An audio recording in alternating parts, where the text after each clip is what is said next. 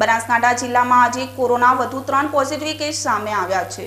જિલ્લામાં આજે આવેલા 3 પોઝિટિવ કેસને લઈ જિલ્લામાં કોરોનાના પોઝિટિવ કેસોની સંખ્યા 104 પર પહોંચી ગઈ છે।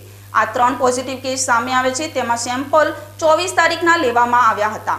આજે બપોરના સમયે આ ત્રણેયના રિપોર્ટ પોઝિટિવ આવ્યા છે। આજે જે 3 લોકોના કોરોના રિપોર્ટ પોઝિટિવ આવ્યા છે તેમાં ડીસા શહેરના ફણસાલી હોસ્પિટલના ક્વાર્ટરમાં રહેતા 31 વર્ષીય સંતોષબેન ધીરુભાઈ જડિયા, ડીસા તાલુકાના સદાપુર ગામના 50 વર્ષીય શંકરભાઈ હીરાભાઈ પરમાર અને દાંતીવાડાના કેદી પ્રવીણભાઈ મગનલાલ દેવી પૂજકનો સમાવેશ થાય છે।